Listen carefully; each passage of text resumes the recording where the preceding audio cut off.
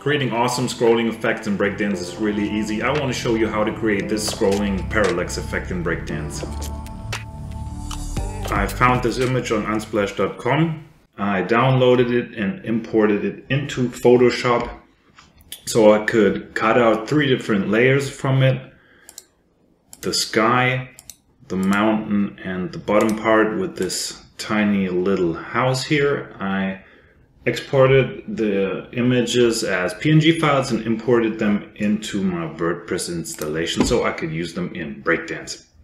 So let's dive right into Breakdance and add a section at first. Alright, and inside this section we would need 3 different images for each layer. So we start with the sky first, and as you can see there's some spacing going on right here. To remove it, we select the section, go to size, and then we change the height to the width to full width, and we add 0 padding at all. Alright, then we add the second image, the mountain. Just rename the first one as sky, second one as mountain. And as you can see, the image is placed below the sky and we want them to overlap each other. So we search for position, add absolute, and bottom, right, and left for the mountain image. Then let's give it a Z index. We use 5 right here for the mountain. And now we add the last image,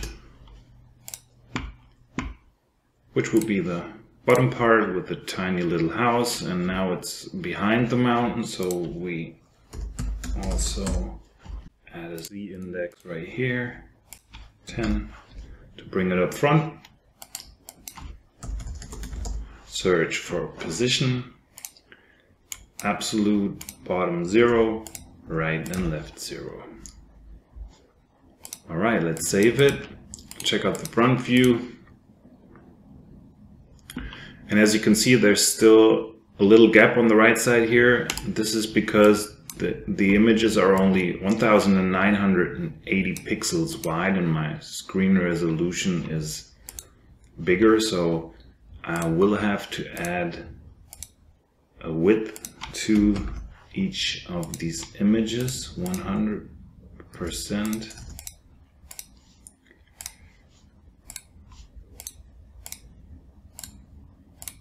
To make it fit to the screen.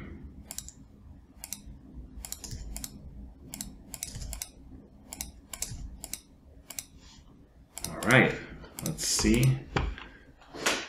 Perfect. And as you can see, the mountain is not showing up at the top end of the mountain because it's outside of the section. This is because of we didn't set a height for the section, so let's select the section and add height custom, and now we could add maybe pixels, something around 1800 maybe, and set individual heights for each breakpoint, because when we just leave 1800 and switch to another viewport, you can see the layers are not overlapping each other anymore. But I don't want to set individual heights for each breakpoint now, so I simply use viewpoint width and add 140 to make it a little bit higher than your viewport width. So when we change to another breakpoint now, okay, there's still a little space here, so we might add 130.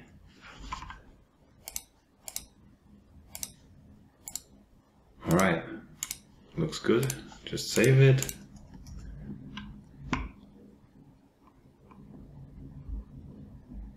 Great.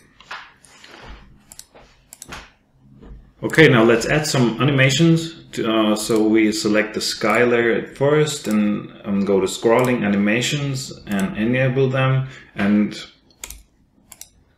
scrolling animations. And we want the stars to zoom out a bit when we start scrolling and maybe blur a bit and reduce the opacity to make the sky a little bit darker when we start scrolling. So at first we would have to add a background color to the section as well, a black color.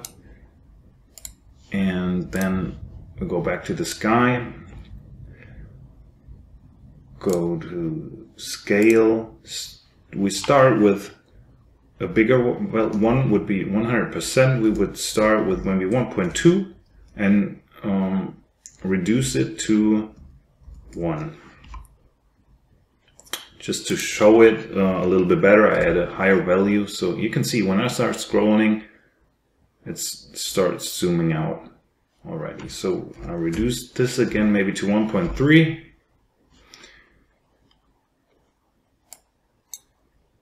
And now let's add some blur. We start with 0 blur at all and 0 maybe in the middle also, and at the end we maybe 15, 12. All right, it starts blurring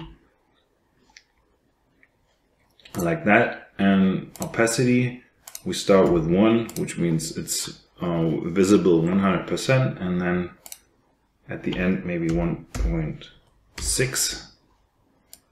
And we don't want to start it right from the beginning, just like so, like that.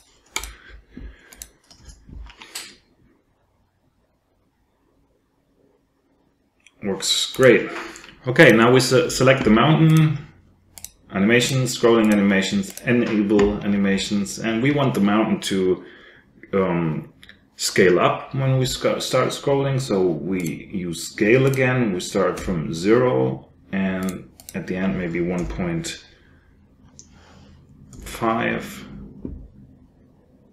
just like so. It's a bit too much, maybe 1.4.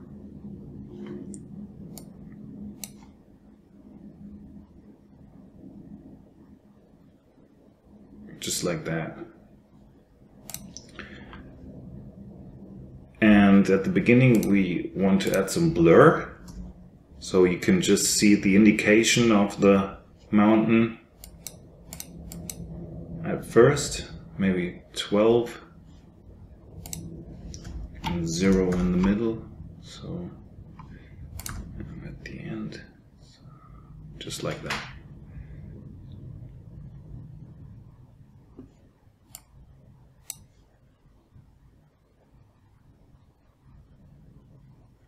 And maybe let's add some rotation.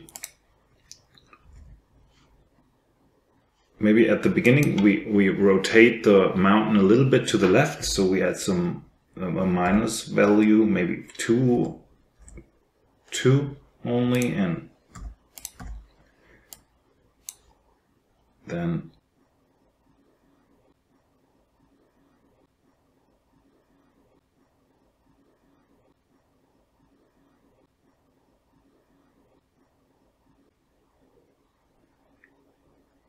nice.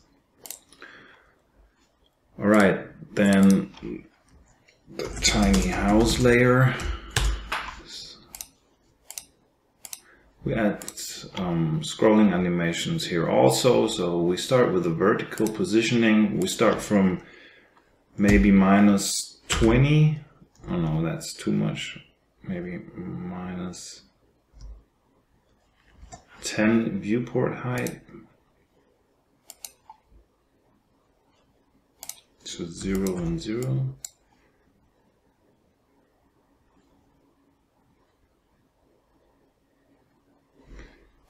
And maybe some scaling from 1 to 1.2,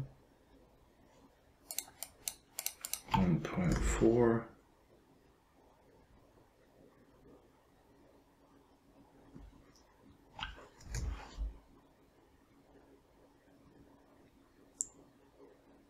just like that.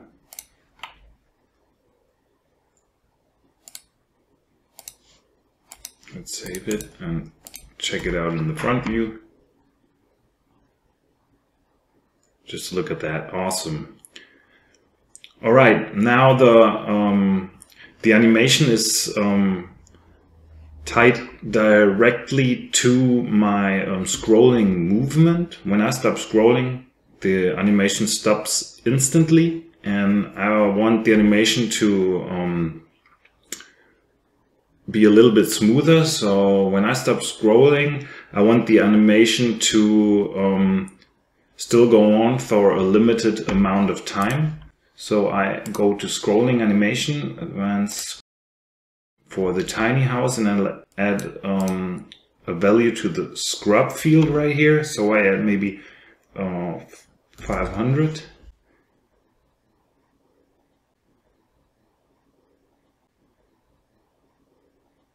And I also do that for the other two layers right here. Advanced scrub, maybe 600 for the mountain. That's a bit too much, maybe 400, 300, 400.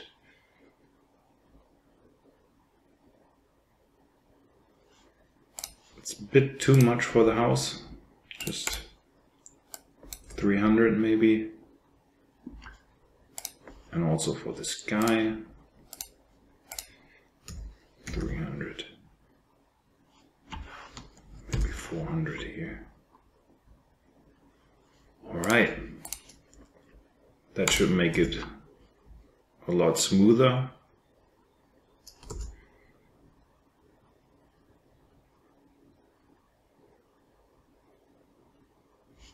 Maybe a little bit more scrub for the mountain. Oops, oh, it's only 4, which that's wrong. We need 400. That's why it's not working. Yeah, look at that. And as you can see, there's some overlapping, some issues down right here. This is because we didn't set overflow to hidden for the section layer, so overflow needs to be set to hidden. So let's change this a little quick and check it out right here. Perfect. All right. Now let's add one more layer to it, maybe a heading element, and we add a headline, Mountain Explorer,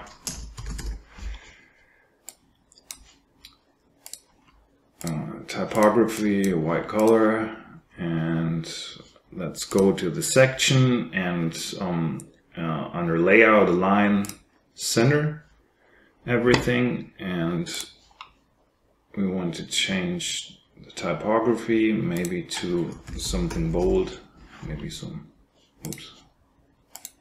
like so. Change the font weight to maybe 500.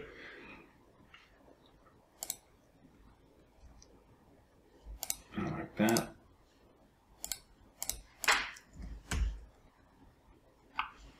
And reduce the line height to maybe 1. And then I want the heading to show up between the house and the mountain, so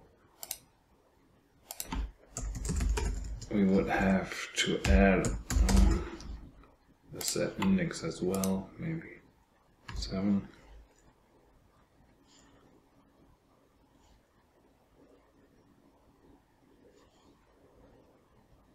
All right. Position absolute bottom, we add maybe something like 25%. We do not need left and right now because we already centered the section, the content inside the section. Let's check this out. Just look at that. Now let's add some animation to the headline as well. animation, scrolling animation enabled, vertical positioning, maybe 20 viewport height. Oops, sorry, not at the end, at the beginning. And back to 0, maybe something like that. Alright, that looks great. Maybe some opacity as well. We start from 0 to 1 and 1, like so.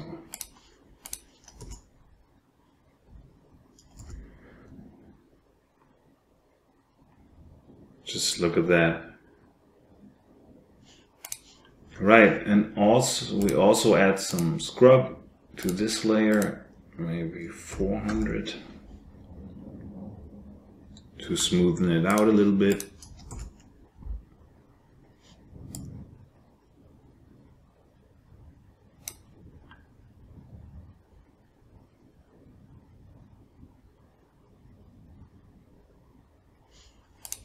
Awesome. And now let's check out other breakpoints. It's a little bit too big right here, the font size, so let's reduce it just a bit.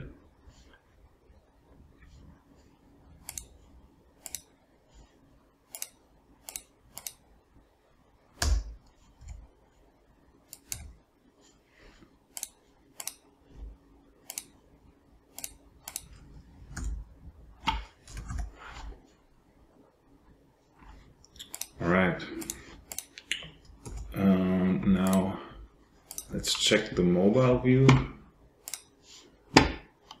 Okay, now the section is not high enough, it's not filling the whole viewport right here, and we're not able to scroll down. So let's add some content below the section as well. So we need another section, we need another heading element, just center the section, add some white color,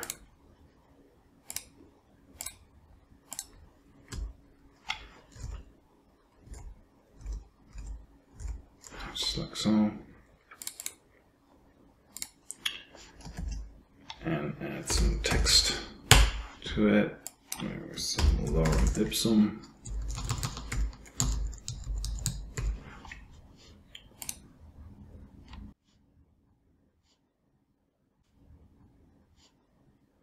Oh, I made a mistake. I have to switch to the desktop section. Otherwise, I'm only making the change for the smaller breakpoint. So let's fix this a little quick. Typography should be maybe something like that. Just a bit more white space. Size. Maybe just something like that for now.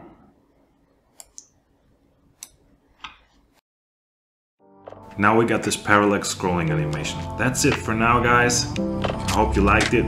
Hit the like button and don't forget to subscribe.